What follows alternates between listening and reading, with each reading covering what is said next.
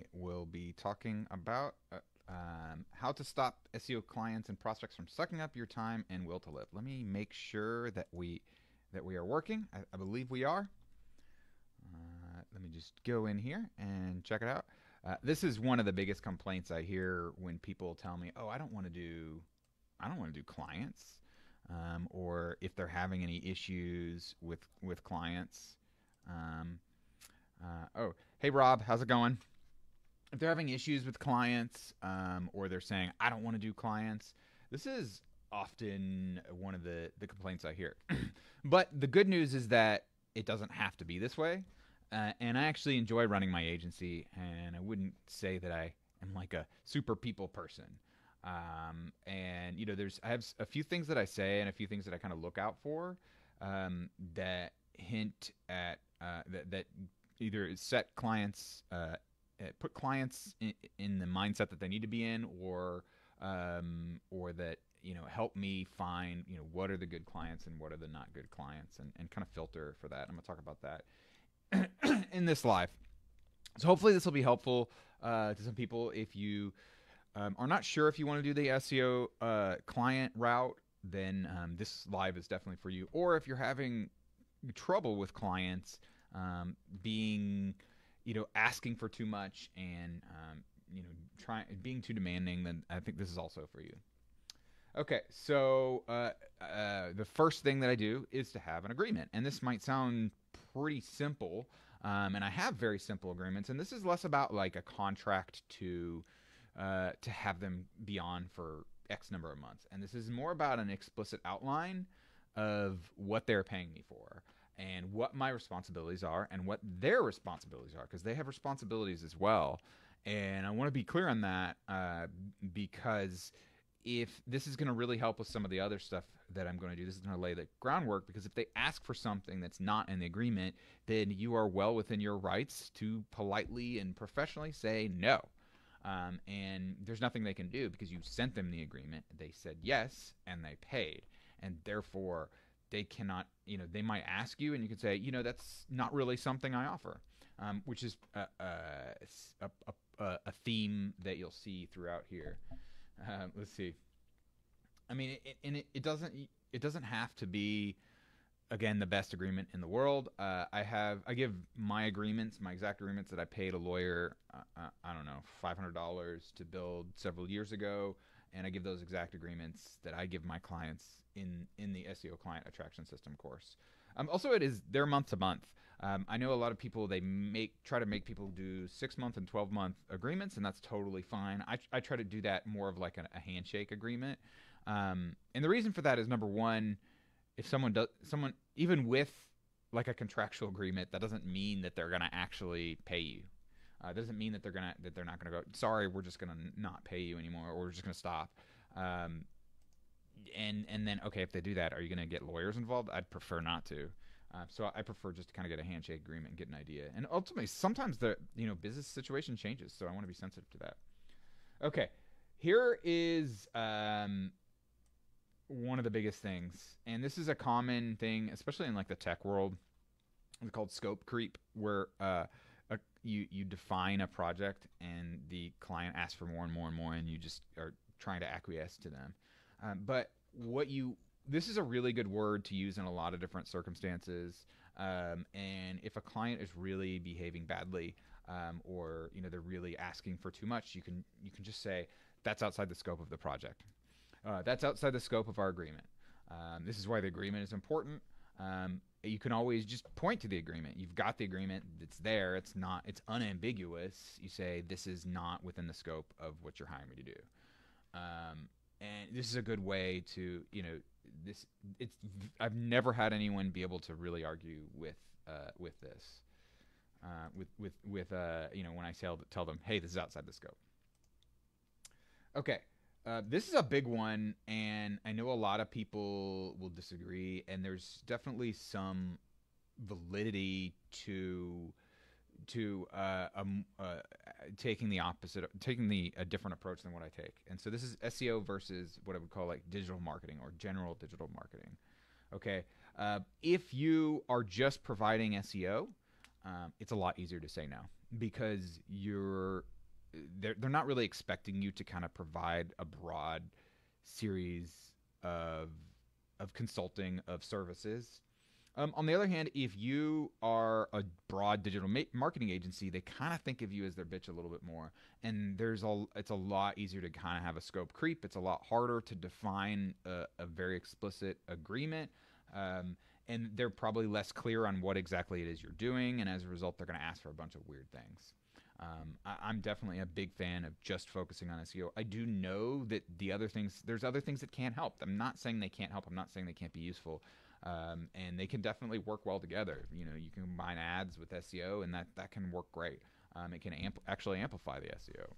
But you open yourself up to a lot of issues by not doing digital marketing, by not doing focusing on one service.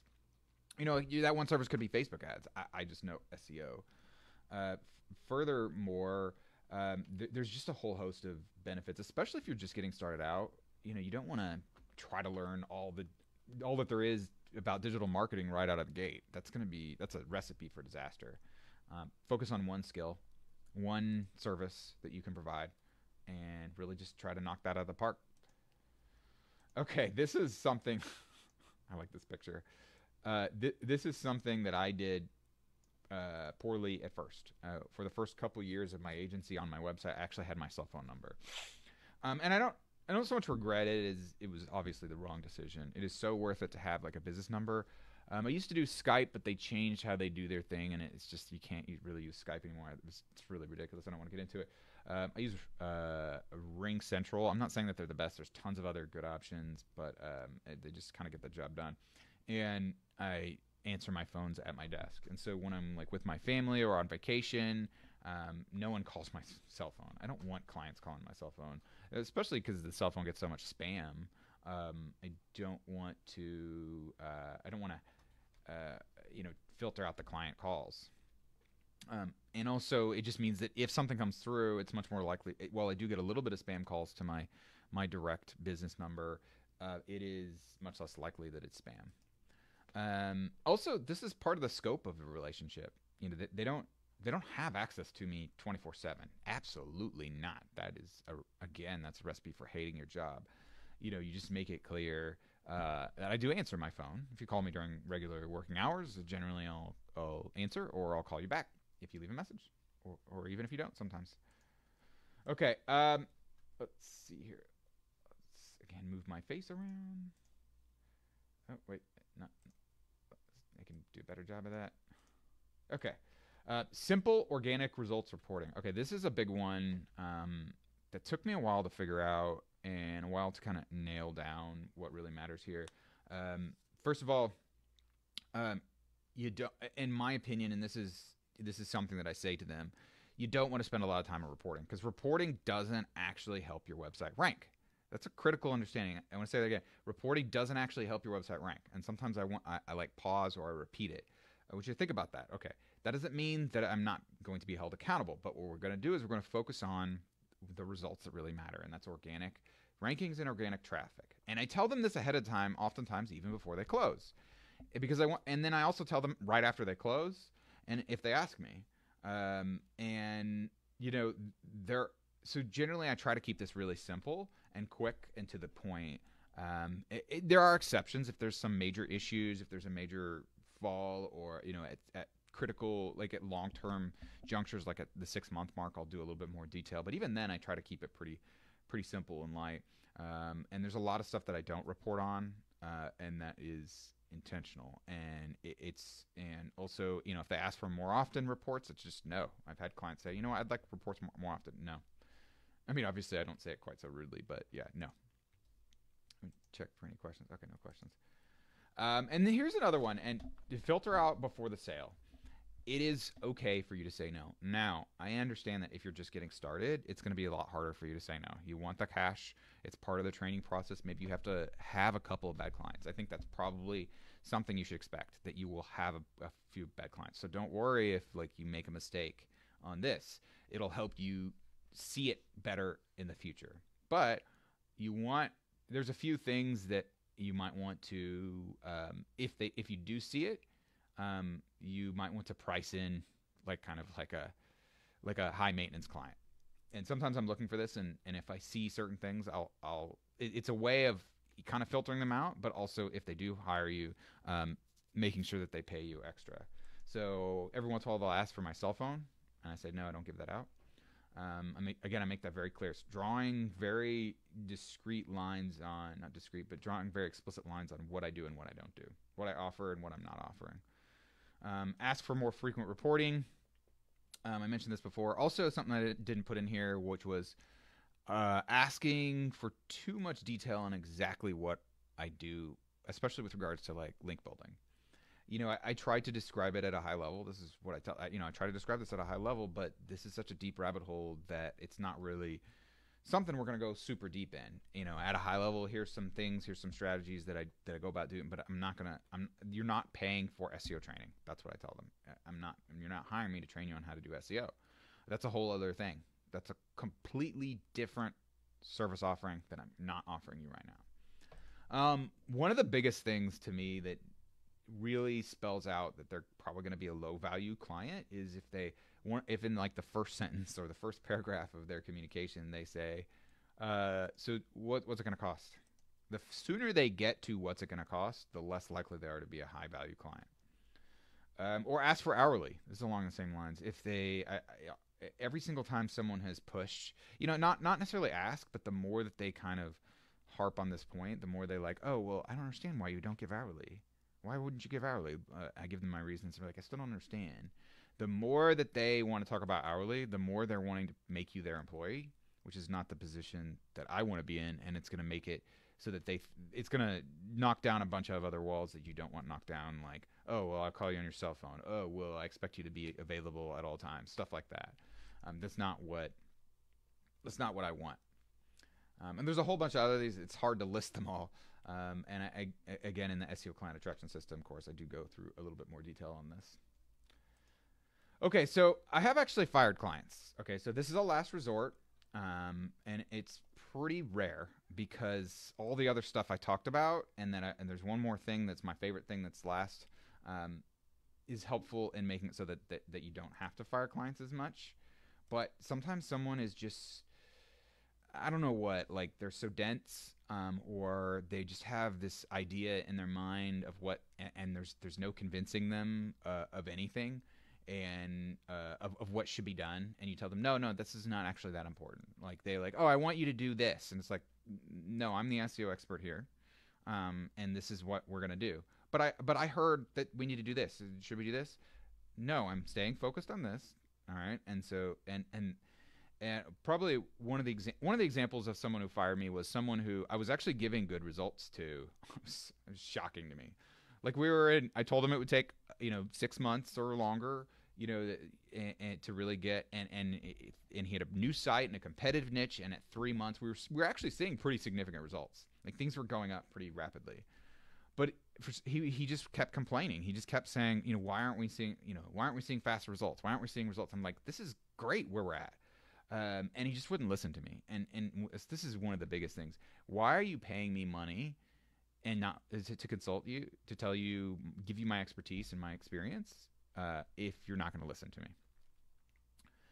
Kind of stupid.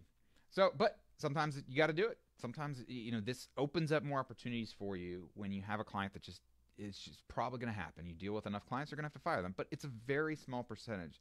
Very, very small amount of clients, especially when you set it up right. And when you define the boundaries, some people, they're not mean. They're not trying to push your limits. They're not trying to suck your soul. They just don't know what the boundaries are, and you have to define it clearly. They don't understand, and that's fine. Okay, here is my favorite thing.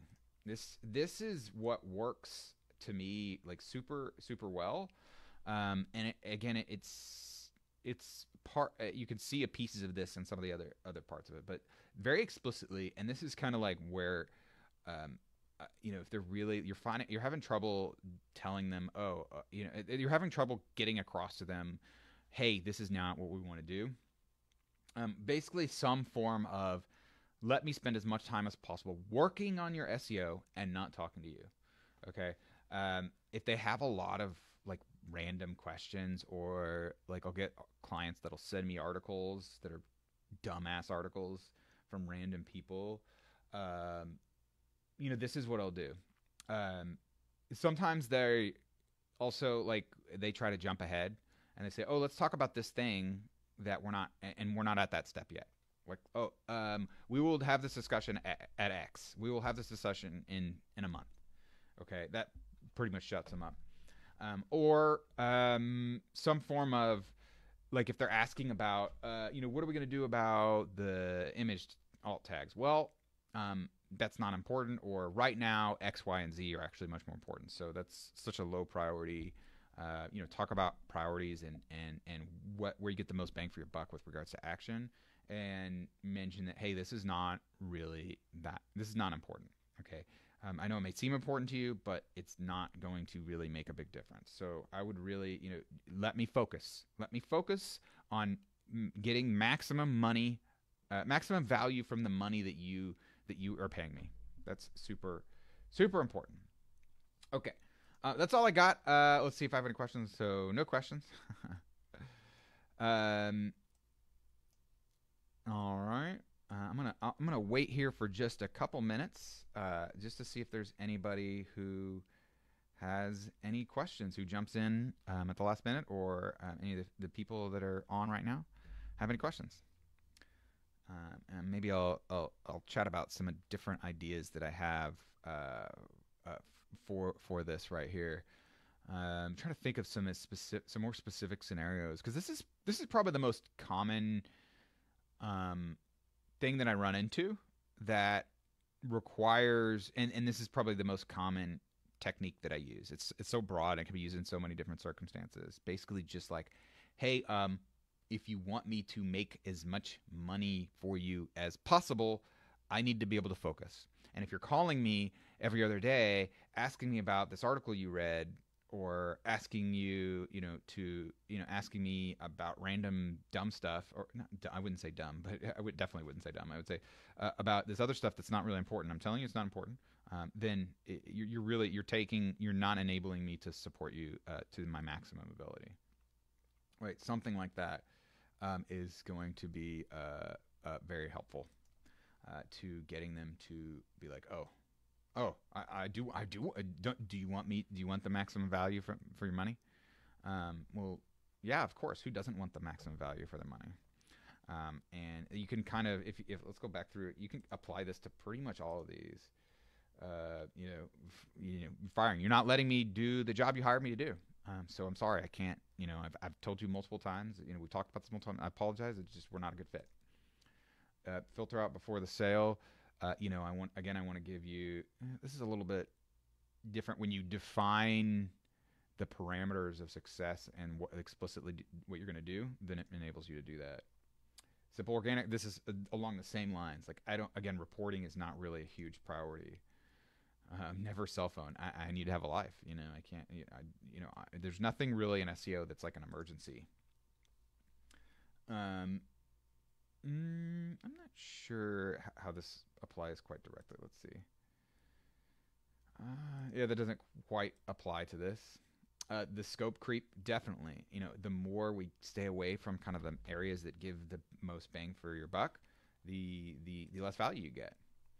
And then defining the explicit agreement. So this is critical, and this is my most commonly used thing. Okay, well, I don't have any questions, so thank you for watching. If you're watching the replay, I guess that's what they call it, or the or you're live, I appreciate you coming on, and let me know if you have any questions. Have a great day. Bye.